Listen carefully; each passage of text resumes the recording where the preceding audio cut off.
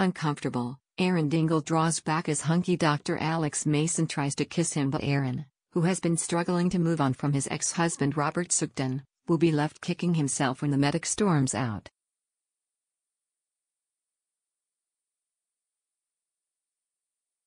Aaron was devastated when he discovered Robert cheated on him with former flame Rebecca White and that he is the father of her baby.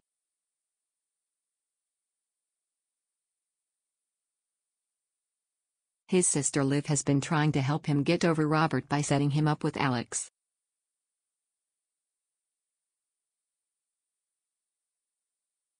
Aaron was initially mortified, but she persuades him to go to the pub with Alex for an informal date.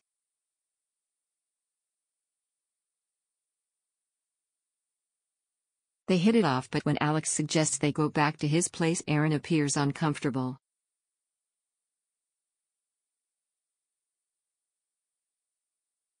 And when Alex moves in for a kiss, he backs away. It's only after Alex has gone that Aaron removes his t-shirt and looks at his scars that viewers will realize his fears about starting a new relationship.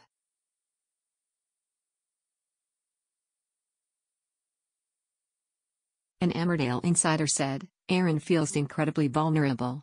He knows he needs to move on from Robert, but he's worried about opening up about everything that he has been through.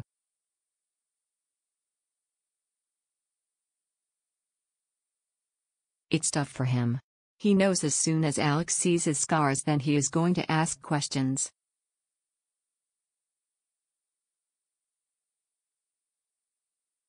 And maybe he doesn't want to talk about his self-harming issues with someone he's only just met.